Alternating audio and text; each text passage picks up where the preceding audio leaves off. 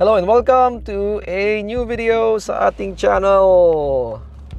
It's ya boy, Fitman.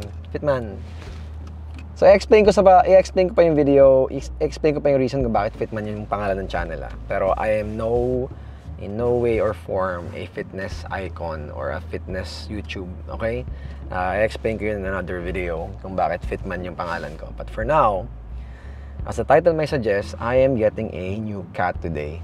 So, sa mga hindi nakakaalam, I love cats. I've been a dog person for years. Pero when I moved to Makati, the city is too big for a dog. So I got a cat. And our first cat is Fuyu. Fuyu is actually a Scottish Persian mix. And she's a white mid-length fur yung ano niya. I have pictures here, I'll show you. And she's the best thing that happened to me in 2021. It's just the best. I never realized how cats can be so loving. And Fuyu needs a brother, needs a companion. Kasi most of the time I'm out, and June is actually out as well. So mag-isa lang siya lagi. So today we're gonna get a cat for our cat. We're getting a cat for our cat. And yung kukunin natin pusa is actually the half-brother of Fuyu. Yung tatay ni Fuyu, Blanco ang pangalan niya. Here's his picture. Kamukha siya ni Fuyu. Yung tatay niya. They have a new litter with a different mother. So, half-brother lang. So, lalaki ang kukunin namin. And this cute little cat is kamukhang-kamukha ni Blanco, nung tatay ni Fuyu. Let me just zoom in there para mawala yung vignette. And this cat has a split-colored eye. Heterochromia. Heterochromia is an eye genetic disorder na yung isang eye is blue and yellow. So, if you're a fan of Tokyo Ghoul, we're planning to name him Kaneki. Kaneki Ken basically is a anime character sa Tokyo Ghoul that has a discoloration sa kabilang niyang mata. The same place nung mata ng pusa na kukunin natin. So, regardless, yeah, we're getting a cat for our cat. Kaneki or Kaneki. Kaneki. A weird name to pronounce, pero Kaneki is going to be a male Scottish fold na breed na mix with a Persian like Fuyu, half brother ni Fuyu, white, pero yung fur niya is medyo mas maliit ng konti. So, join me as we get our new cat. So nga pala, cats are just great addition to the household. Para sa akin when you're getting a cat, you're getting a pet and a home decoration because they're just really aesthetic animals, and they bring out the best in the room. They jazz up the room is what I'm trying to say. Makes the livelihood very, alive. Let me just get that call. So, second video ko to sa channel to. How is it going pala? Holy shit. Rusty agad. Anyway, I'm using my vlog camera sa Fitment TV. So, we have a better quality camera and clarity. Pati audio, mas maganda because iPhone is great, but I need to use it for my work, okay? So, we're at High Street. We're gonna go to Taguig sa may papuntang Pasig area. That's where I'm gonna pick up Kaneki. Ken. Ken na lang. Kaneki Ken. I don't know yet how to call him. Pero, side note nga pala, quick story lang. This is going to be my cat. Fuyu is June's cat. This is gonna be my cat. I have to take care of this cat. And June takes care of Fuyu most of the time. I'm a businessman, busy ako lagi. So my girlfriend's very available to take care of our cat. Now, this cat has to be my responsibility. I have to buy this cat with it mind na kailangan kong alagaan tong pusang to. Pets are not just something you just buy and forget. You have to take care of them. So, I'm putting responsibility on my table this time so I can change my mindset on how I view things and not take for granted yung mga tao sa paligid natin. So, that's part of reason why I want to buy the cat kasi I want to change my pattern, not be lazy, and actually commit to a responsibility. So, myself, I can be trustworthy. Okay?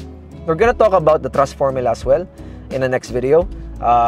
If people know about it, trust formula, comment down below. Pero that is part of increasing your mindset sa pagiging trustworthy sa tao.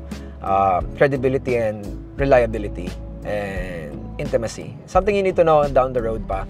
Pero separate video yun. For now, let's get the cat. Let's get Ken. I'll call him Ken.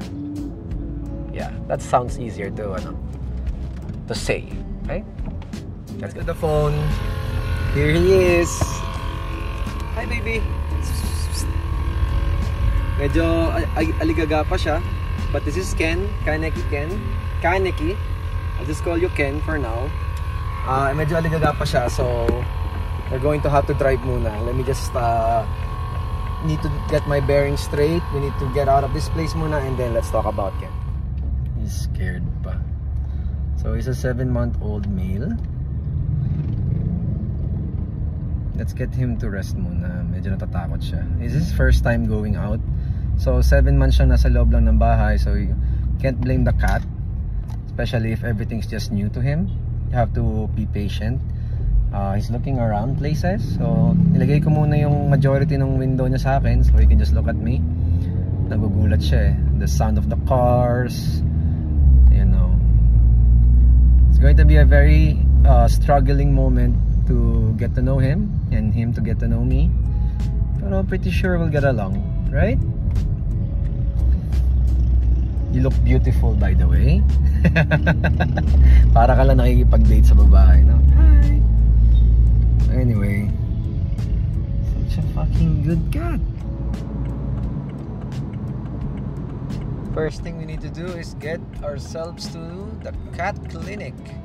First thing you want to do is take care of your cat, have the records, vaccine and everything. The person that you need to find to do that is the vet. So, you wanna own a cat, it's a responsibility and it's your responsibility to make sure they are healthy. Okay? I have high chances naman that he's healthy because half-brother siya ni Fuyu, but still, trust but verify. Yun yung key teachings dyan, right? So Kaneki is getting used to it. First road trip, car ride. It's very calm cat. I like him already. Kalmado lang siya, see? Composed, di siya nagwawala. He's just trying to observe things. Okay? Let's go to the cat clinic. This is the cat clinic. So cat clinic sa Makati is the best so far for us. May mga mixed reviews pero so far naman kami ay very happy. So, Kaneki, let's do the honors to introduce you.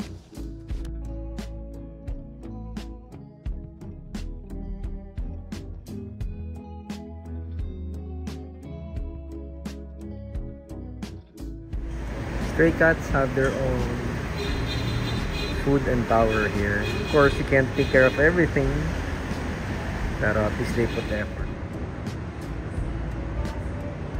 But how are you? So let's discuss our findings. Good thing we checked. Told you. Alright, so we have to get this cat into a comfy place na.